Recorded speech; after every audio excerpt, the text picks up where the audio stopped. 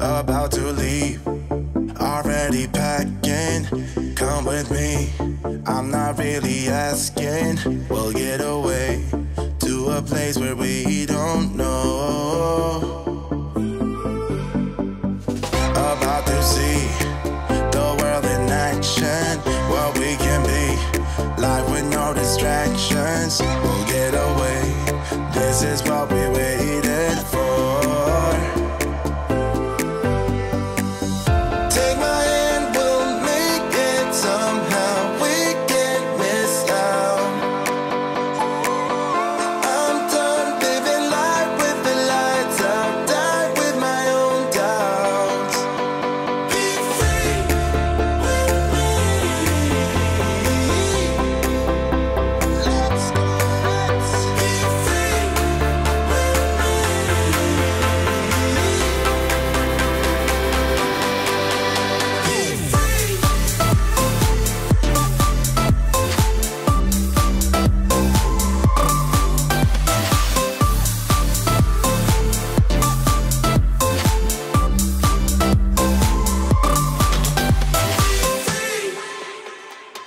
Not looking back, eyes on the freeway, Bonnie and Clyde, a classic cliche. We're on the run, this is what we waited for. Take my hand, we'll make it somehow. We can't miss out. I'm done living life with the lights out, die with my own doubts. Be free.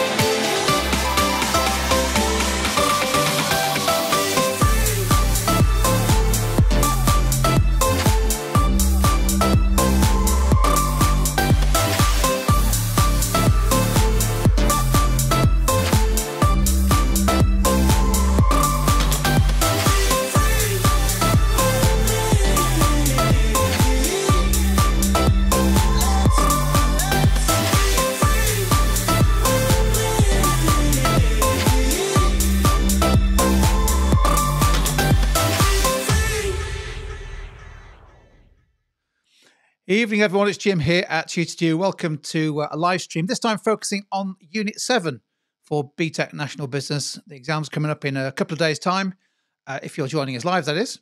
And it's on business decision making. And one of the things that we've had lots of requests on is just for a short live stream session for a chance for learners to ask a few questions as we go. But most importantly, just to summarise the structure of the assessment, what to look out for, and in particular, give you some feedback from examiners and the examiners' reports and teachers who teach Unit 7 as to the best way to approach this exam to give yourself the best chance of maximising those marks. So that's the idea. Welcome if you're joining us live. Please do use the live chat to have a go at maybe one or two activities and also ask questions as we go. If you're joining us on catch-up or replay, obviously we can't use the live chat, but please do take the chance to use the comments box in the YouTube video. This is being recorded, and as soon as we finish this live session, the whole video, the whole session will be available to watch on catch-up, on replay. So again, please use the comments box if you've got any questions at all about what we cover or about Unit 7. Let's take a look at what we're going to cover tonight. And basically, we'll start by, well, actually, we'll just do a quick true-false quiz to see what you know about Unit 7.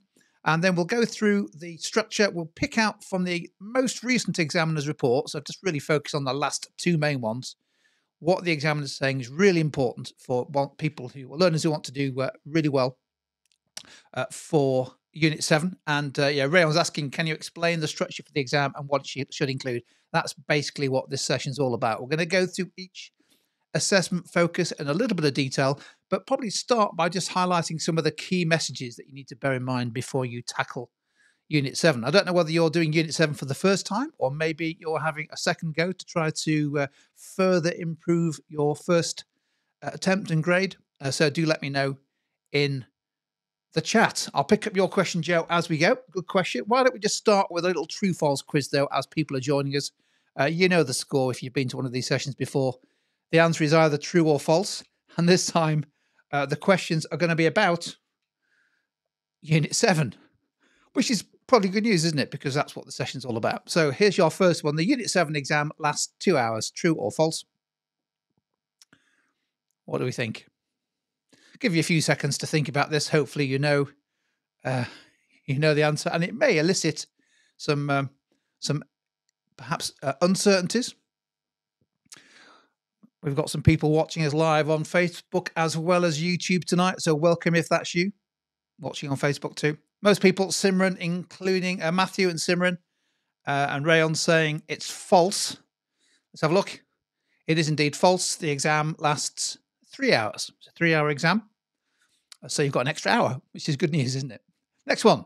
You'll need to produce 2 documents, a word processed report and a presentation. True or false?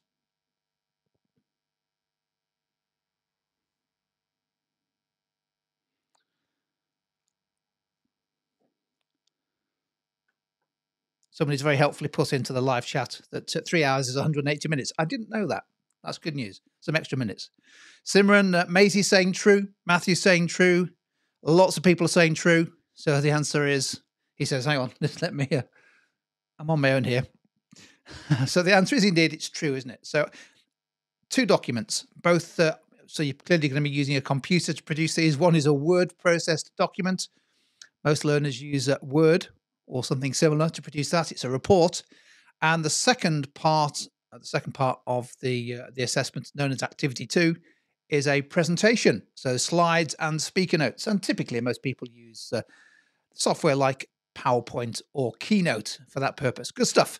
What about the next one? The maximum mark for Unit 7 is 100 marks. True or false?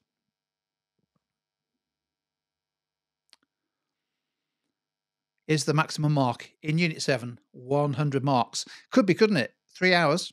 It's a long paper. Lots of writing to do. Not so much writing, typing and calculating, as we'll see in a few seconds. Maisie's saying, sorry, Maisie, I'm actually referring to your previous answer. Simran's come in and Matthew very quickly, and Maisie all saying false. So if it's not 100, what is it then? If you're saying it's false, what is the maximum mark? What do we think? Anyone know what the maximum mark is that you're trying to achieve in those 3 hours? Give you a few seconds to have a think about that. And lots of answers coming in. I think Emma Dole's the first with the correct answer. It is indeed 70 marks. 70 marks. It's split, as we'll see shortly, between Activity 1 and Activity 2, but a maximum of 70 marks. So plenty of time to go grab those marks. Well done, those of you. I think 1 or 2 of you are on a sort of a few second delay on this, which is no problem at all. Here's our next one. You can use pre-prepared file templates to speed up your work in the Unit 7 exam. Is that true or false? So load up the template. Off you go. Fill in the gaps. Click save. Job done. Am I hinting at the answer there? I'm not sure whether I am or not. So we've already spotted that somebody didn't know that the maximum mark is 70. So that's good, isn't it? That's the whole purpose of this session, just to try to go through structure and 1 or 2 things that you maybe didn't know about the exam. There's a couple of question marks after the word false and a couple of question marks coming into the live chat after the word true. So let me tell you the answer. The answer is absolutely false. You are not allowed to use pre-prepared file templates. And in fact, the examiner's reports the last 2 times have both mentioned how some submissions have clearly been using pre-prepared templates, and that is considered to be exam malpractice, and that gets investigated by Pearson. Now, you might say, well, how do they know? Well, it's quite easy when you're submitting a Word file or PowerPoint to decide, well, firstly, to find out when that file was created and who created it. So don't do it. So there should be no pre-prepared templates. Just start with a nice clean Word document and a nice clean PowerPoint, and away you go. That's setting those documents up is all part of the assessment. Lastly, I think this is the last one. To reach the highest marks, you must perform accurate financial calculations and then use the results of those calculations to support your decision. What a long question. True or false? What do we think? To reach the highest marks, you need to perform accurate financial calculations and then use the results to support your decision. An intriguingly named user on YouTube called Robo Sniper Cat, can't argue with that, has come in with true. Matthew and Simran, who seem to be answering the same at the same time and with the same answer, which is fantastic. Both saying true. And the answer is indeed true. As we'll go through over the next 15, 20 minutes or so, it's really important to remember that in Unit 7, it's a decision-making exam or assessment, and they give you the financial information along with other information for a reason, which is to encourage you to use it to perform some calculations, and then most importantly, to use the data, the results from those calculations, relevantly, hopefully, to support your decision. So that's why, and frankly, you can't get to the very highest levels in most of the assessment focus or foci unless you do that. So really important to be confident and have a go at doing some financial calculations. So there we go. That's a really useful little true-false activity there, which has elicited one or two uncertainties, which is good. That's what this session's for. So I'm just going to summarize what we've just covered there, and then we're just going to pick out some key information from what the examiners have said. Also, just take a look at the structure. So Unit 7, we said 3 hours. Now, some centres, many centres will allow you to take a break at some stage in those 3 hours, and that doesn't count in the 3 hours. That's up to the centre and the exams officer to explain if and how that works. Obviously, you must work independently, so you can't take that break to huddle around a table and ask, how's it going? So strict exam conditions. So, of course, some learners may have some extra time, depending on their particular circumstances in terms of their assessment. It's an unseen case study, so there's nothing you can do to prepare in terms of researching a market or industry. Everything you need is in the case study that you get given and the information you get given. You don't need anything else other than what they give you. Therefore, you don't need any prior knowledge of any of the markets or the products or the industries. Just use what you're given. 70 marks, 3 hours. And the way that those marks are allocated is across 2 activities. So we've mentioned you've got 2 documents to produce. One's a Word document or word process document called Activity 1. And it's called the report because it's a report. And that's worth 52 marks in total. We'll go through where all the marks are shortly. Activity 2 is a presentation. So that's where we create our slides and supporting speaker notes. Those are worth, in total, 18 marks. So that's how we get to our 70. And very importantly, and I must emphasize this, you are not allowed to use pre-prepared templates to produce either the report or the presentation. You need to start with a clean document and produce that document as part of your time.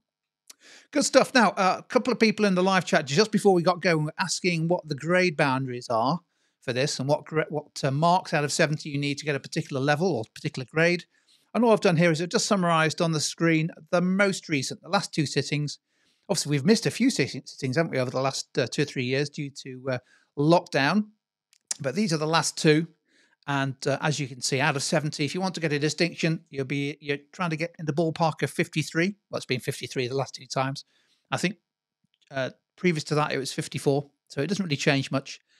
A merit, 37. So 37 to 52.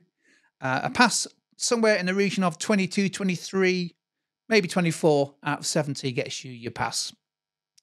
However, there are lots of marks going, including lots of marks for presentation and style and structure. So there are lots of opportunities, good opportunities to earn marks. It's not just all about one part of the assessment. Okay, just picking up on one of the questions from Robo Sniper Cat. I am confident that we are going to be covering that over the next few minutes. Now, so when you get into that exam hall, everything is there for you in that paper when you turn it over. You don't need any other information. And what you'll see is, first of all, the set task, which explains what or who you are reporting to. So what the little scenario is, you might be an advisor to a small business. You might be working for maybe an enterprise agency. A little scenario just to say who's your report to, what the business is. Does the business already exist? Is it a new business? It'll just outline the activity 1 and activity 2 requirements, but those are always the same. Okay, but make sure you read them carefully. And then you get into the really important bit, which you need to read really carefully around, firstly, about the market that this business is either operating in or wants to operate in.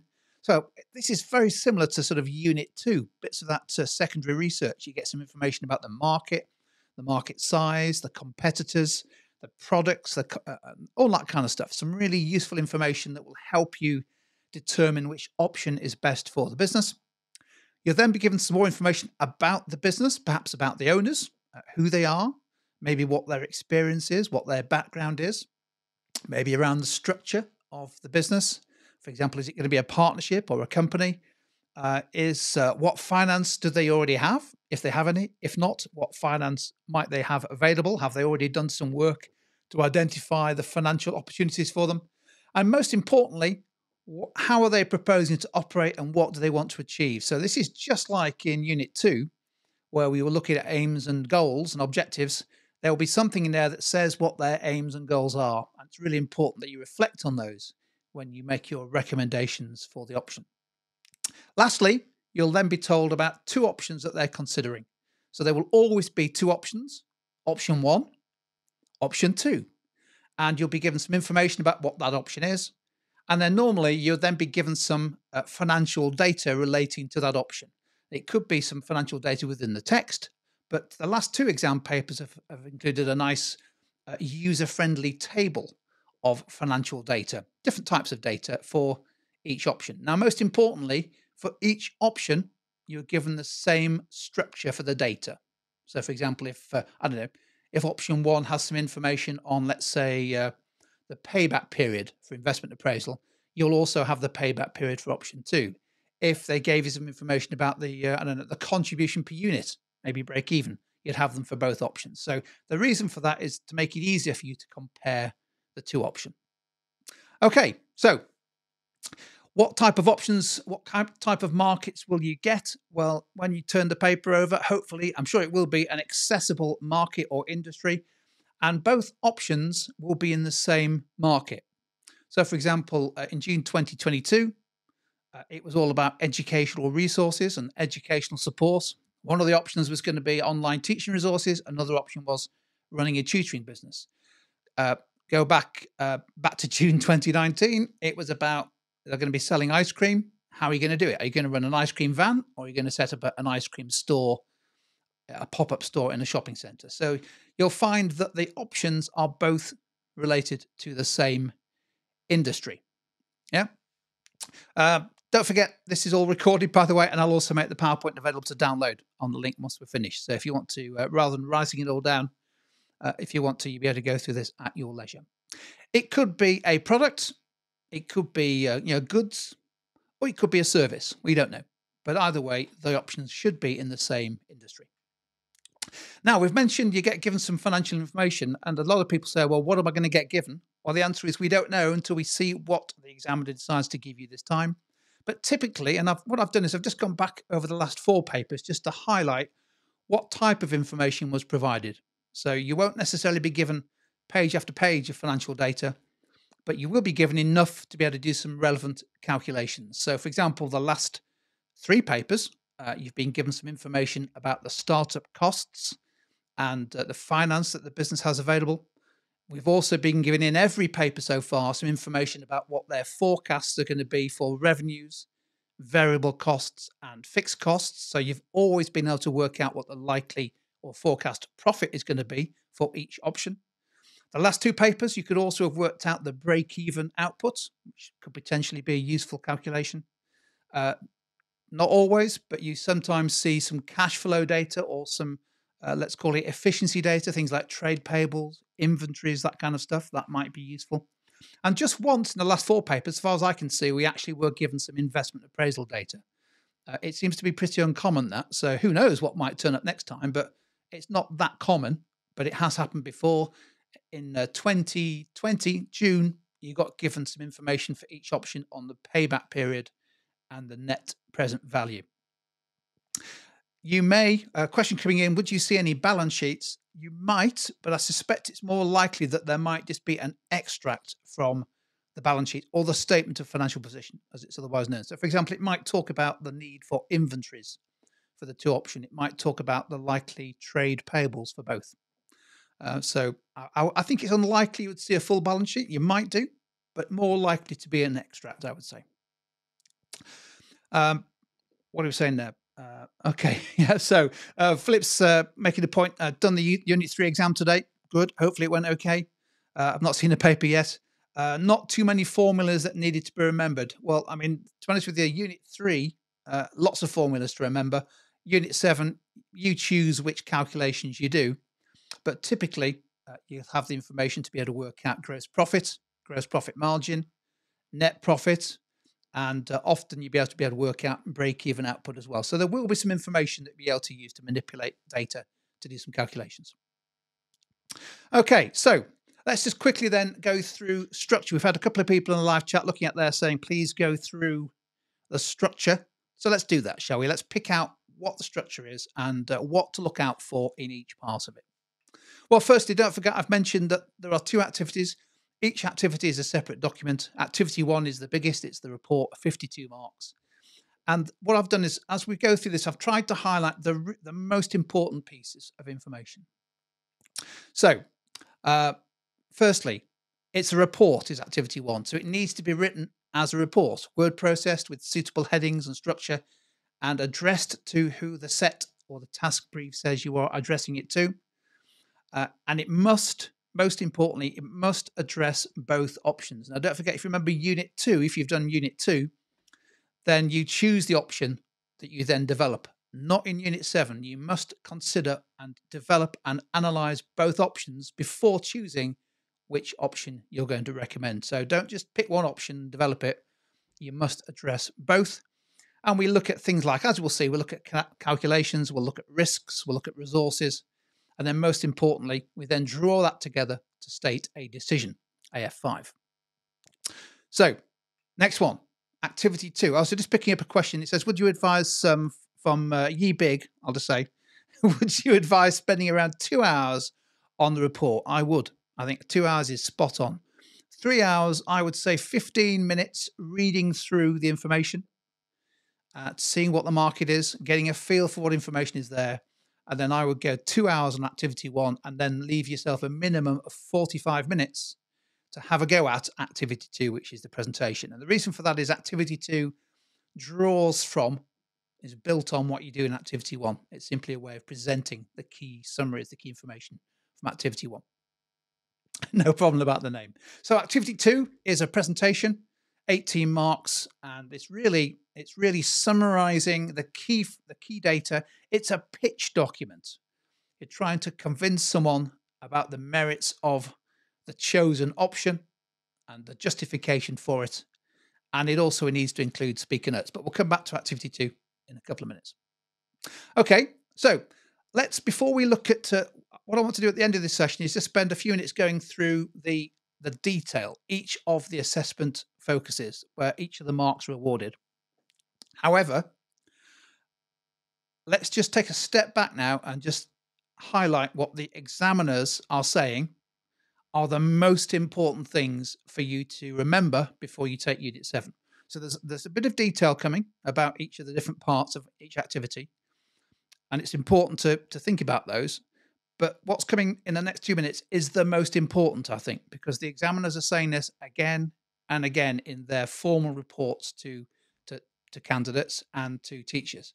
So we must take account of this because many students won't. So firstly,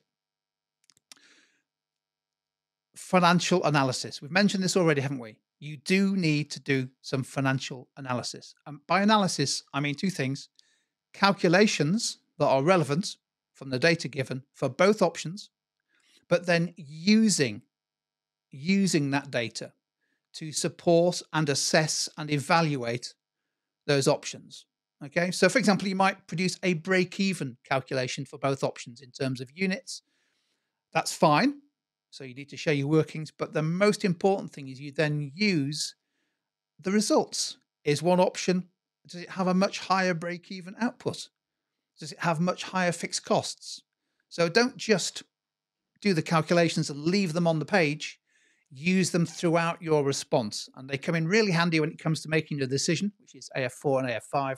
And also, of course, don't forget the key data, the key calculations is a really useful summary to put into your presentation in activity 2. Zachary is asking, do we get the entire case study on Thursday? Yeah, no, you don't see anything before the exam. So everything you do and see is during that 3 hours. So there's no pre-released case study. You don't, not like Unit 2 where you get to see the research pack the day before. It's all within the 3 hours. That's why you need 15 minutes or so to read through it really carefully. Okay, so interestingly, the examiners are saying that some students, some candidates, as they say, actually don't carry out any financial analysis at all. Well, that's unfortunate. It's really important if they give you the data to try to use it. Another weakness is that students just copy what's given and just paste it, copy and paste it in, or write it out into their their documents. Well, that's not analysis, is it? That's called copying. Has no value. So we have to do financial analysis. A second big weakness that's stopping learners from getting to merit and distinction is that they're not referring back to what the business wants to achieve. So that set task information is really important. It will tell you what they want to achieve. For example, do they want to break even within a certain time period, maybe a year or 2 years? What's their objectives? What's their goal? You've got to relate that goal to your chosen option. Thirdly, in your report and in your presentation, you need to make sure you make reference to and use at least 2 decision-making models.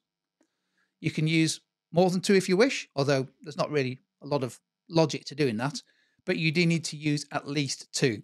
And as we'll see in a minute, most students use SWOT and PESTLE. 1 or 2 use things like Porter's 5 forces, maybe Ansos matrix. I was chatting to somebody who marks Unit 7, and she's marked hundreds, possibly thousands of scripts. She's never seen the 5 C's model used ever, but there might be somebody out there who uses that. But whichever model you want to use, you need to use at least 2. Next, I've put it over 2 slides here because this is really important. There is no need to consider any other option than the 2 options you're given, option 1 and option 2. So don't waste your time coming up with option 3 and saying it's a better option. Okay? The examiner has given you 2 options to consider and to recommend which one. Stick with those. Don't try to be clever and come up with a 3rd option. Next, time management is crucial. You may find this hard to believe, but it's easy to let time slip away. And the examiner's reports have said twice now that some students don't even start activity 2. That's the presentation. So it's worth 18 marks. There are some easy marks to be had in terms of setting the presentation up, using slides and titles and headers. So 18 marks. That's why you really must leave at least 40, 45 minutes to give it a good go. Don't leave those easy marks not being awarded to. And lastly, and again, it's not meant to be a warning, but it's really important. I don't want you to be the candidate whose grade is nullified and investigated by the malpractice team. You are not allowed to take pre-prepared templates, files with all the headings in or use them in the exam. You have to start with a clean file for both. So just don't do it. I'm sure you won't. Some questions coming in.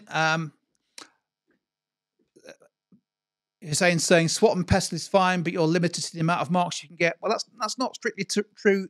As we'll see in a second, the assessment focus simply requires you to use at least 2 decision-making models to support your judgment. There's no requirement to use any particular models. You don't have to use Porter or 5 C's or product life cycle. You choose. It can be any model on the BTEC National Business specification, not just the ones that are limited or mentioned in the Unit 7 specification. So it's how you use those models that matters, not which ones you use. What else we got here? Robo's saying, could you use Porter's 5 forces instead of the 5 Cs? Absolutely you could. Absolutely. No doubt at all about that. In fact, it's probably a better model to use. But the vast majority of candidates use SWOT and PESTLE. But other models are available, no problem at all. Okay. Zachary is asking about the grade boundaries for merit. What did we say for merit? It was about 38, 39, I think we said, didn't we? 37, 38. Okay. So let's now just finish off then by going through, just for 5 minutes or so, some specific recommendations from the examiners. So I've been through the last 3 examiners' reports. I've had conversations. I don't examine Unit 7, but I've spoken to people who've seen thousands of scripts. And what I've done is I've just summarised what the examiners are saying for each of the parts of the activity. So hopefully this will be useful. We'll go through it fairly quickly. As I say, you can always go back through this in your own time, but I just wanted to highlight where you can pick up some more marks for each part. We're going to start with activity 1, 52 marks, and the first part is called information, data selection and interpretation. And here is the marks are awarded here not just for a particular section, but if you make throughout your report sustained relevant use of the case study. So that means not copying the case study out. Okay, so don't just copy the information out. Draw out and be selective and pick out the key information and highlight those, maybe in a little table or write about them. But don't forget, do it for both options. Don't just list them. Don't just list the information. Explain why you think it's key information for each option. Yeah. And that way, it's a really useful scene setter for what follows in terms of your financial analysis and your decision. Jennifer, just going back to, I suppose we'll come back to this question on when we look at models AF4. Jennifer's asking, can you still get a distinction even if you just do PESTLE and SWOT? Absolutely. Absolutely. The requirement for the assessment focus is 2 or more models used relevantly. And the vast majority of students use SWOT and PESTLE, and students who use SWOT and PESTLE get distinctions. So absolutely. Okay, so that's a general point, AF1, about being selective about information from the case, not just writing it all out and then explaining why it's important. This is quite an important part. AF2, this is where we identify the resource implications of the 2 options, and we tend to categorize them, and I think it's a good technique to categorize them under the headings of human, financial, time, and physical. So in fact, the examiners have said that's a good way of maybe a page for each option, splitting them into the resource areas there. So people, what are the people requirements? Do they have the right staff? Do the staff have the training? What's the experience of the people involved in the business or those that are trying to get into the business? Finance, what's the financial requirement? Physical would include things like computer systems and location. Time, do they have enough time to do what they need to do at each of the elements of the option? Are they going to be pushed for time? Could there be delays? It's those kind of issues that we explore just in 2 or 3 sentences for each option to consider the resource implications of both options. So for AF2, I would suggest splitting under those 4 headings for each option. Deal with option 1, go through people, time, finance, physical. Then the next page, option 2, resources, people, time, finance, and physical. And that way, with a bit of luck, as long as there's enough detail in there, you'll be picking up 7 to 8 marks by getting to the top mark band. AF3 is where your calculators come in handy. So AF3 is all about the calculations. But as we've mentioned, this is so useful. So therefore, it's worth spending some time on, because you can bring in the results of your financial calculations and the implications to support your decision, but also the nice little summaries that you produce in the calculations go straight into your presentation as a nice summary of the financial forecasts. So I know there's only 8 marks specifically for AF3, but actually it's whether you use them throughout the report that really does get you up the mark bands. So we're talking about calculations based on the information you're given, and then using them. So the examiners I was speaking to yesterday for Unit 7 saying, too many students are just copying the table, copying the data. That's not analysis. We've mentioned that before. So pick some calculations and then use them. So obviously show your workings. So for example, you might do a working that shows, I don't know, the gross profit and the gross profit margin for each option. So show your workings for each option. Don't forget the data is provided in the same format for both. So you should be able to compare the two quite easily. In fact, it's not a bad idea actually having a little table showing the two options and doing the calculations at the same time so you can compare and contrast the results. Because comparing the option is key. And then most importantly, use that data to support what's coming up, which is AF4 and AF5. A couple of questions coming in, but not about AF3. So I think the key thing with the financial forecasting bit or the financial calculations is don't worry about doing thousands of calculations, but there will be at least 2 or 3 that you should be able to do from the information you get given. So, for example, let's make one up. Let's say you can work out the profit for each option, and you might have some information that tells you how much capital they're going to employ in each option. Therefore, you could work out return on capital employed. You might have some information on the average selling price for each option, the average unit cost or variable cost, and therefore you could work out contribution per unit. You'll almost certainly be told the fixed costs for each option. So if you've got contribution per unit and the fixed costs, you'll be able to work out break-even output for each option. What does that show? Is that interesting? So it's that kind of analysis, it's that kind of financial calculation that helps then inform the decisions that the decision on which option you take. Okay, so let's move on to AF4 and AF5. They're basically examined or marked together. So AF4 is really important. 16 marks going for this in total. This is where we start to draw together our financial analysis and our other thoughts on both options. So we are looking at what's involved in both. How do they compare? In particular, we need to focus on the risks involved. What are the risks? Are the risks of one higher than the other? What are the financial returns of one compared with the other? And then this is where we bring our models in. So this is where we need our SWOT and our PESTLE.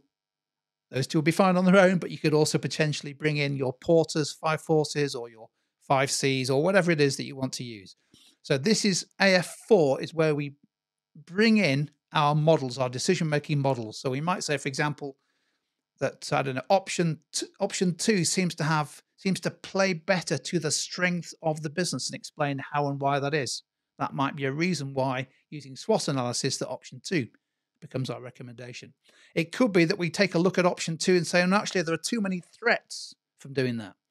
Why? What are those threats? Why does that make option 2 less valuable or less attractive than maybe option 1? So apply the model in that way. So apply your models to each of the options and then allow that to influence your decision, which means AF5. AF5 is the decision. Now, here's the thing. The activity 1 and activity 2, my understanding is they're marked separately. Okay? So don't leave your decision to the presentation in activity 2. You must. In fact, the examiner's mentioned this twice now. You must make sure that somewhere in that report is your decision as to which option you are recommending and why. If activity 1 does not include a very clear statement of what your recommendation is, then you get 0 marks. You've lost 8 out of 70 if you don't include it in activity 1. So really, really important that you include your decision. My preference would be to include the decision at the end of the report, because I think that's an obvious place to put it after you've been through your financial analysis, after you've used your decision-making models. But make sure it's in there. Don't leave it until the presentation in activity 2. But clearly, the most important thing is it's a convincing and clear decision, okay? And it's supported by what's gone before. It's supported by comments about the financial calculations. It's supported by how you analyze the decision using the models, for example, SWOT or PESTLE. So don't just say that's a decision. Link back to your analysis, link back to the models, and of course, link back to the aims and the goals of the business, which you'll find in the set text. Okay, there we go. So that's AF5, the decision. Don't forget there are also marks going in activity 1, 52 marks in total. Of those, 4 are for presentation and structure. Hopefully some easy marks to get. If it's a word process document, so hopefully you use some nice headings, subheadings, paragraphs nicely laid out. Maybe if you're using tables of data, nicely presented.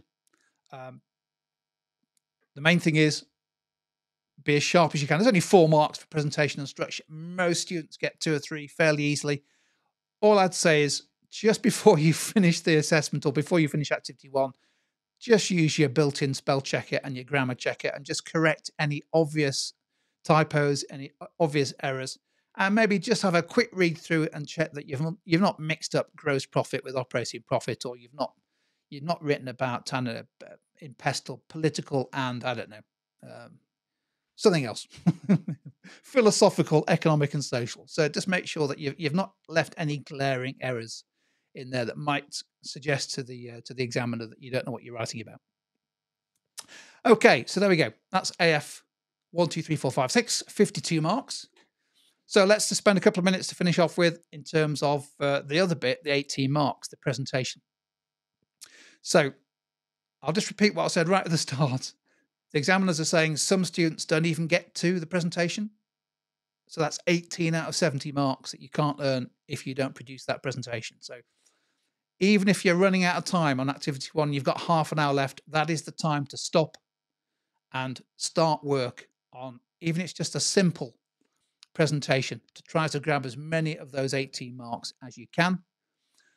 The main thing about the presentation is that it is not just repeating what's in the report. So don't just start copying and pasting out thousands of words, paragraphs into your presentational slides. The presentation needs to be a pitch document, a convincing document. It needs to be a summary of the key points. Easy for somebody who might be persuaded to invest, for example, to look at. They don't want to see 500 words on a slide. So copying and pasting what you've just typed into your report is not a good way to go. Try to summarize the key points using bullets. Keep the slides nice and clean. The other thing to mention is that the decision should be stated in the presentation, the recommendation, because that's what the document's there for. However, it needs to be the same decision, the same recommendation you've made in activity 1. Don't change your mind in activity 2 and say, I've changed my mind. In my report, I said option 1 is best, but having thought about it for a minute or two, I've decided to go for option 2. It has to be the same decision. Now, don't forget, it's a presentation, so it shouldn't include anything new in terms of the analysis, the justification. However, it can include some clarifications and some extra detail, and a good place to put that is in the speaker notes. So don't forget, as part of this presentation, it needs to be slides with key bullet points, maybe a table of the key data, but also you need to include speaker notes underneath to help explain to the examiner the justification. So that's a good place to add some extra little bit of value. 6 marks going for structure, 6 marks out of 18. So what are we looking for? Bullet points, definitely.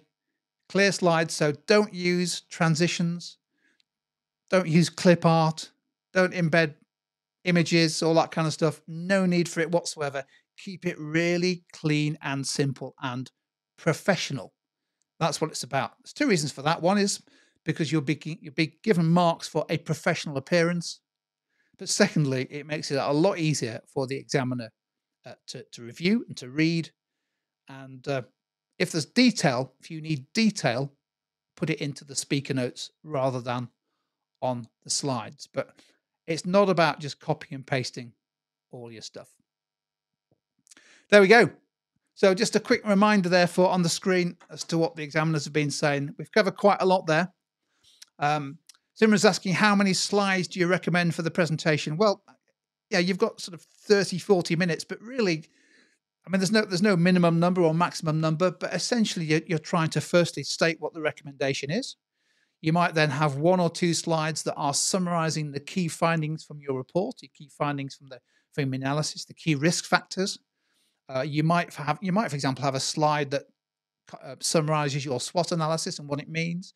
You might have a summary slide for your PESTLE analysis and what the implications are for the options.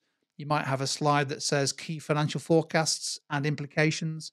So it's really up to you to decide how best to present that. But the key things are simplicity and it being a summary rather than trying to feel as though you have to write a big detailed deck of slides. So I would have said 5 or 6 maybe slides should be enough, depending on how you like to lay things out. Don't forget also, though, it needs to keep coming back to the aims and the goals. So that presentation needs to stand alone.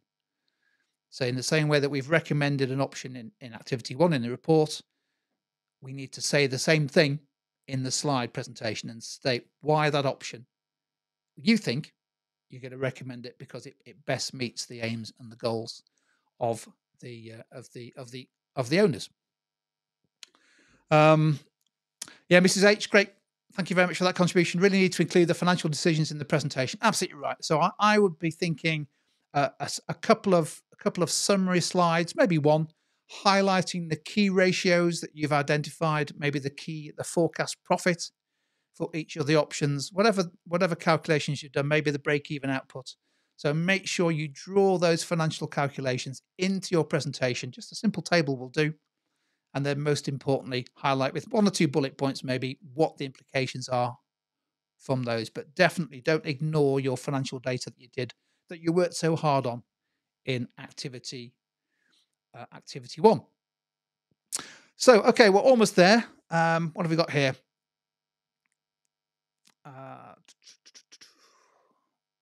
Jaden's asking, will adding in any theory provide any additional marks? Well, really, the only time that theory comes in, other than just it being looking professional and using specialist business terminology, is in the sort of decision-making tools, isn't it? Really, it's all about being good, clear communication. So I would be tempted not to try to fill any of this, either the report or the presentation, with lots of theory. You don't want to be spending 5 slides explaining Porter's 5 forces or Ansos matrix. Applying the models is what it's all about, not impressing the examiner that you know every detail of all the decision-making models. Is AF5, Ron was asking, is AF5 the conclusion? Effectively, it is. It's within activity 1. It's the recommendation, the decision. Yeah, that's why AF4 and AF5 are really sort of looked at together, I think, in terms of have you come up with a really clear, coherent recommendation. So yeah, think of that as the conclusion. But you need to make sure it's in there, and secondly, it's justified and supported and links to the aims. Pipichin's asking, how detailed do the speaker notes need to be for top marks? Well, there's no particular requirement for the level of detail, but it needs to be sufficient for somebody to be able to understand and support what's on the slides in terms of the bullet points. So typically with a slide, you'd be looking, let's say 3 or 4 bullet points, the key points. You maybe have maybe a sentence or 2 for each bullet point, or just a sentence for each, just explaining what's presented on the slide. Linda's asking, does the presentation focus on the option you've decided for, or both? Both. Don't forget, we need to address in both activities the fact we need to address both options, but make sure in the presentation it's clear within the presentation which option you are recommending. And you might even start by having a slide that says, what follows is an analysis of the 2 options. However, we recommend option 1. But it's the same with the report. You need to consider both options. Okay. Someone's asking, would you recommend creating income statements or forecasts for the financial part? In a way, you are creating an income statement, are you? But not a formal income statement. For example, if you're working out what the sales revenue might be or what the profit might be, you might be given the sales revenue. We don't know, do we? But really, just using the information to try to get to a relevant ratio. Rama's asking, would you recommend doing Pestle and SWOT or Ansoff and maybe 5C and SWOT? Because Pestle is really time consuming. Pestle is quite time consuming, but you've got quite a lot of time in this one. It's not as rushed, for example, as Unit 2, I would say. So it's up to you. I wouldn't recommend either. And I know on Unit 2, I've got a bit of a bee in my bonnet about trying to encourage learners to use the product lifecycle, and you could use that if you wish. But I don't have a thing against Pestle on this one. As I say, 5Cs, it's pretty rare. I think it's pretty rare that it's used, but there must be some scripts out there somewhere. I think we've got another few seconds. What do we think? Any more questions? Hopefully it's been useful. I'll just scroll down here. Yeah, the number of questions coming in about decision-making models. The requirement is 2 relevant models used appropriately, 2 or more. There's no specific requirement for which ones they have to be. It can be any model that's relevant to your BTEC National studies. So it doesn't have to be 5Cs or Pestle or SWOT. It just so happens that the vast majority of candidates, I think, use SWOT and Pestle, partly because they're 2 very good models and also because they're familiar with them. And oftentimes the case study information is nicely written to be able to draw some information out for those. Okay. Somebody else, does it matter how much you write in the speaker's notes? Do we have to write it like we are presenting? Yeah, that's actually not a bad way to think about it. You know, let's say you've got 2 or 3 bullet points on the slide. What would you say for a minute or 2 about them? And it could well be that you could copy some of the information from your reporting and just tweak it slightly to create your speaker notes. Okay. Yes, great point from Mrs. H. So by the way, thank you very much for supporting on the live chat. Some great support coming through from a number of experienced BTEC teachers who are really making some really helpful supporting comments in the live chat. The comment here from Mrs. H. Think of it as the speaker notes. This is as the engaging the investor's eyes. Don't forget this presentation, this slide document is a pitch, isn't it? It's trying to convince somebody that this is a good option. It's the best option. So the speaker notes will hopefully be part of that, isn't it? It's what you would say to say, yeah, I really think this is the best option and why. Robo's saying timing wasn't an issue. You had 45 minutes left.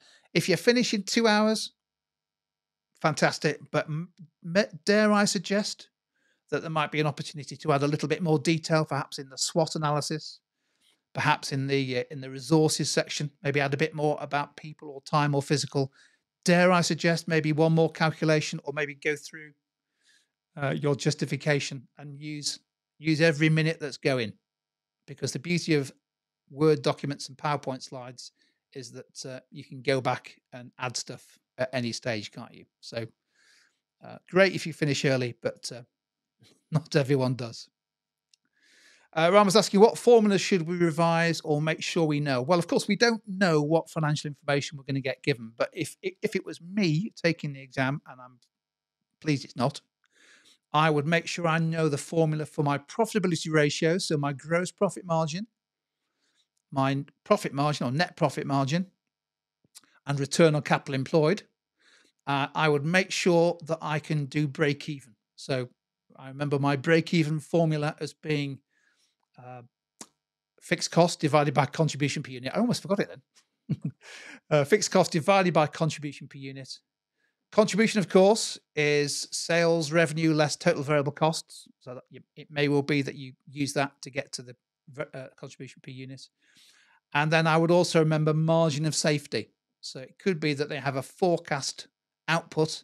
If you've worked out the break-even output, then you will be able to use the margin of safety, and that might be a useful piece of data that helps you decide which option is best.